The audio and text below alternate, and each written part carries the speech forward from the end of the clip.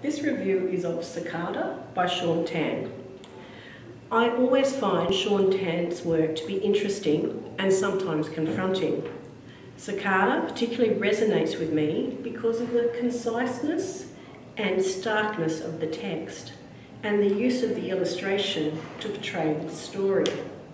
At the beginning, the illustrations are very dark. There's a lot of grey, a lot of black. It's a seemingly simple story, but its concepts are multi-layered, and it allows the reader to generate their own emotional response to the text. Shaun says, with luck, it's different for different people.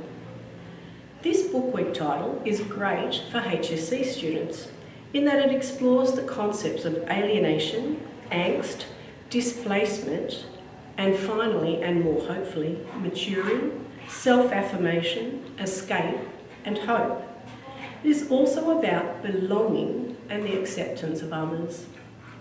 Shaun publisher, Justin Ratcliffe, describes the book as a dream of escape, a commentary on corporate slavery, a multi-layered allegory.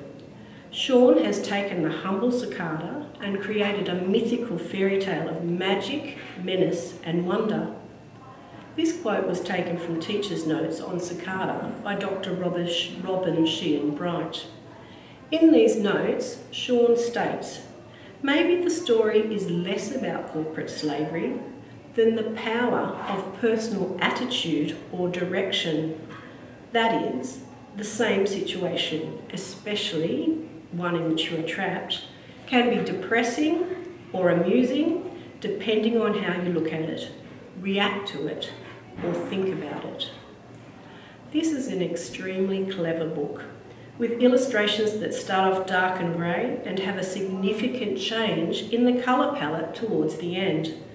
I physically drew breath at the change in tone and laughed out loud at the last few lines.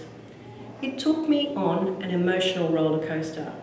I would recommend Cicada to older teens and adults, and in particular for HSC students as a text.